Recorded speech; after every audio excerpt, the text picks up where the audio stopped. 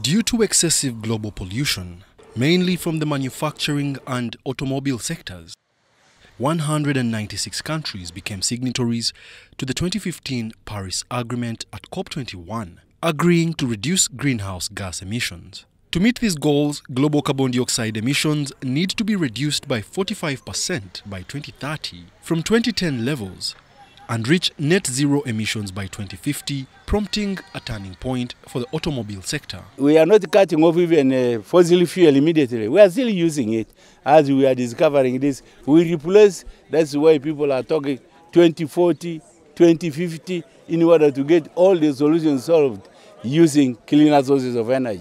Chira Motors unveiled their first electric vehicle prototype in 2011, followed by its hybrid predecessor in 2014, tailored for the African market. I'm cruising the Kia EV. This is ours. They also ventured into manufacturing electric buses. However, a new excitement arose last year when foreign companies Nissan and Toyota launched their first electric cars on the Ugandan market. At first glance, this fully electric Nissan Ariya looks similar to its petrol counterparts, until you raise its bonnet. You charge from here, the power goes in. You know our power is not really stable and we don't want to waste the batteries. How much does a car like this go for now in Uganda? This car here is $57,000 and the other big one is $98,000. Amounting in Ugandan shillings like how much? About 215. Most electric cars today can travel over 200 kilometers before needing a charge.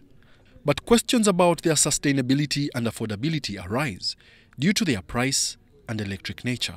What we are trying to talk and what we are influencing as engineers is to tell government, you are distributing power, but you need to empower the local person so that he has capacity to pay for that unit.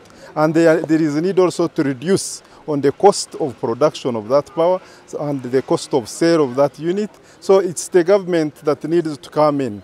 2023 had been projected to be the year that electric vehicles take off globally. However, in sub-Saharan Africa, more so countries like Uganda, the challenge of the high cost of these vehicles and the wanting road infrastructure still hinders the growth and takeoff of this sector.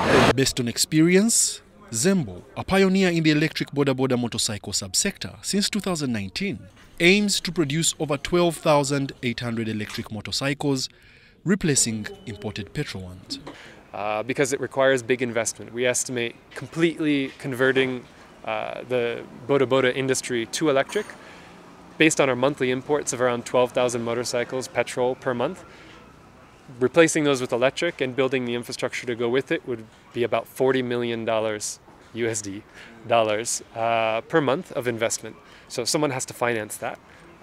So I see a big opportunity for the financial sector as well to support us who are doing the work of actually building things and installing things. Chira EV is already setting up infrastructure that most players are likely to replicate. This fast charging station converts that AC power into DC power, and then we use that DC to charge the battery of the bus, because the bus uses a battery and batteries use DC power.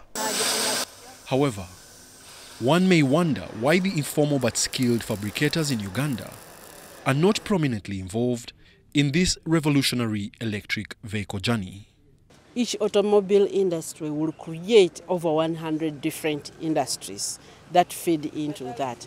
And we have already started at the university to make sure that the engineers understand this, but also at Katwe. And at Independence, we launched our first vehicle, which is a blend of this, because they have something they know, but they need engineering to bring it together. They have the hands-on, which is lacking in the universities, and but they don't have the engineering. The electric vehicle subsector holds promise not only for reducing dependence on fossil fuels, but also for stimulating economic growth and fostering environmental stewardship. Wadulo Makanold for UBC Business.